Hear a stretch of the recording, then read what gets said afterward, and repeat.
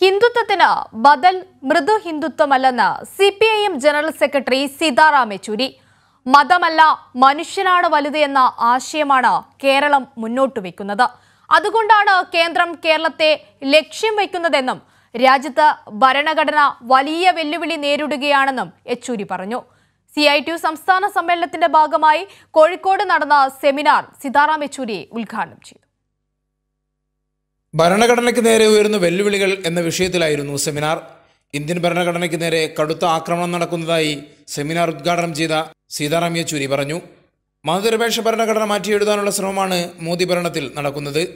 This is a wholesale attack on the constitution itself, and the effort that is going on today is to replace this secular democratic constitution of India, the character of the Indian Republic as founded after our independence, as a secular democratic republic, that is sought to be changed and undermined, and that is what makes this challenge a very, very serious challenge. In fact, it is an existential threat to India as a secular democratic republic. ഗവർണറെ ഉപയോഗിച്ച് സംസ്ഥാന സർക്കാരുകളെ അസ്ഥിരപ്പെടുത്താനും കേന്ദ്ര അന്വേഷണ ഏജൻസികളെ ഉപയോഗിച്ച് പ്രതിപക്ഷ രാഷ്ട്രീയ നേതാക്കളെ വരുതിയിലാക്കാനും BJP ശ്രമിക്കുന്നു. ഹിന്ദുത്വത്തിന് ബദൽ മൃദു ഹിന്ദുത്വമല്ല, മതമല്ല മനുഷ്യനാണ് വലുത് എന്ന ആശയമാണ് കേരളം മുന്നോട്ട് വെക്കുന്നത്. അതുകൊണ്ടാണ് കേന്ദ്രം കേരളത്തെ ലക്ഷ്യം വെക്കുന്നതെന്നും യെച്ചൂരി അഭിപ്രായപ്പെട്ടു.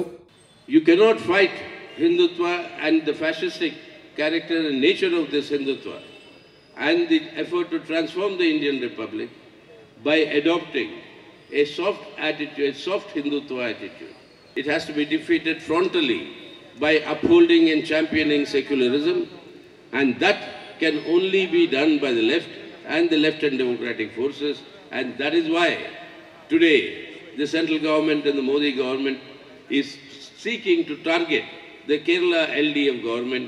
CPIM കോഴിക്കോട് ജില്ലാ സെക്രട്ടറി P. മോഹനൻ അധ്യക്ഷത വഹിച്ച സെമിനാറിൽ മന്ത്രി AK Saseendran, MV Shreyamskumar, CITU നേതാക്കളായ Elamanam Kareem MP, TP Ramakrishnan MLA തുടങ്ങിയവർ പങ്കെടുത്തു.